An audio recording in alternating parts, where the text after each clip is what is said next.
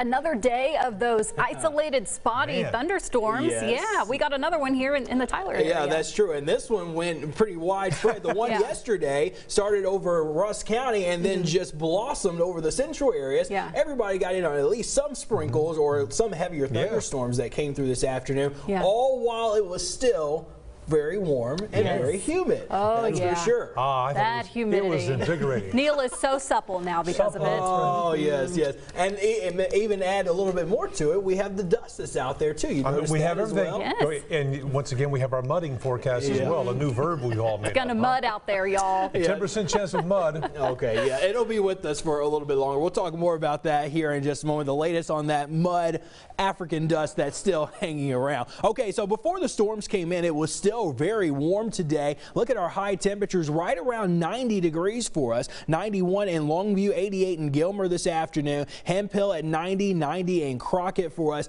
It felt even warmer than this. We had heat index values middle and the upper 90s in a couple of spots, even got close to about 100 degrees. And I think we'll see that again as we head into tomorrow. Outside right now, cloud cover is gradually decreasing. Just a couple of sprinkles are left over. This is a little bit overdone by the radar, but temperatures have cooled off tremendously from us reaching near 90 this afternoon because of the rain. Lower 70s for us right now. We're not going to really change that much more. The dew points are very close to that temperature. That gives us a near 100% relative humidity for a good part of the area. Jacksonville pretty much at 100% there. Tyler at 94%. You get the idea that we will see some areas of fog that will form first thing tomorrow morning. After that fog burns off, which should be fairly quick, we'll have a nice day up ahead. By noon, we're looking at a temperature of 87. Should get to around 90 to 91 into the afternoon. Now, a couple of isolated showers are not out of the question for tomorrow.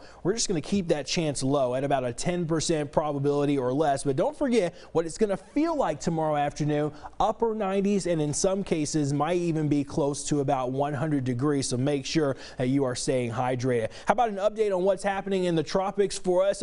We're in the early part of hurricane season. Not a whole lot happening right now, but we are keeping an eye on that African dust that we've been telling you about. Let me add on the wind field into the upper levels of the atmosphere. This is how that dust that makes its way into our area. It comes in off of the coast of Africa, works its way through the Atlantic Ocean and heading over into the Gulf of Mexico, being pulled by those west winds at about 15 to 20,000 feet. This is the current situation right now, as there is more dust forming off of the coast of Africa now near the Sahara Desert. That will work its way in as we get toward late weekend and for next week. And this is what we're dealing with right now. It keeps the storms from developing in the Atlantic Basin, but we do get this dust that comes in. So folks that have some allergies or asthma, you want to be extra careful over the next few days. I think we're going to see this dust actually pick up just a bit more as we head into tomorrow. This is 7 a.m. in the morning. We still have at least a light to a moderate dust. Watch what happens here across southeast Texas and into southern Louisiana. We're really going to see more of that thicker, more dense dust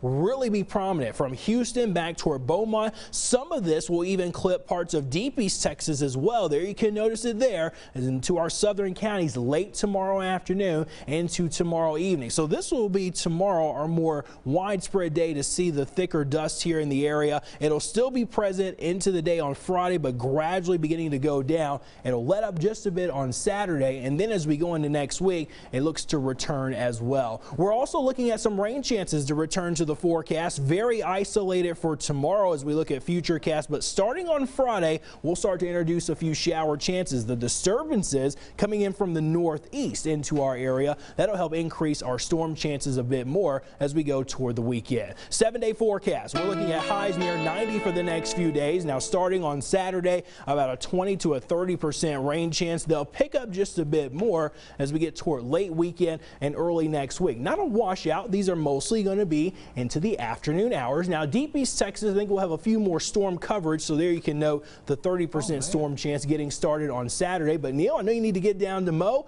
Wouldn't call it a washout. Just make sure you have the storm team app and you'll be okay. I have it. All right. Prayers going up. All right. Thank you, Marcus. Sports right now.